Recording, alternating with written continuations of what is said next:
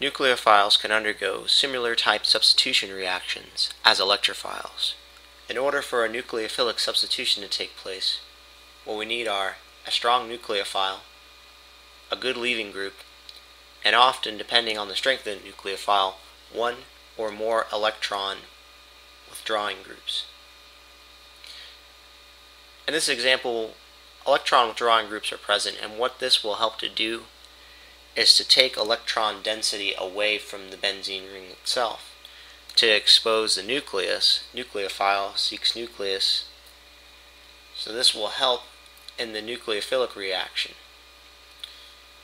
Once these conditions are met, a nucleophile will be able to attach itself to the same carbon that the leaving group is on, often a halide, similar to the way that the electrophilic substitution takes place.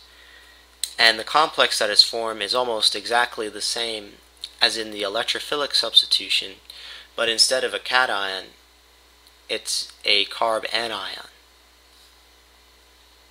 And it forms a similar sigma complex, but instead of having that positive charge, it's a negative charge.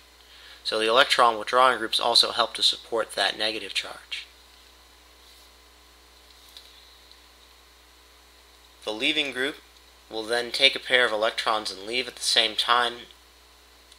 This extra electron pair will form a new double bond, and what remains is the nucleophile taking place of the leaving group, in this case chlorine, and the aromatic stability of the ring is restored.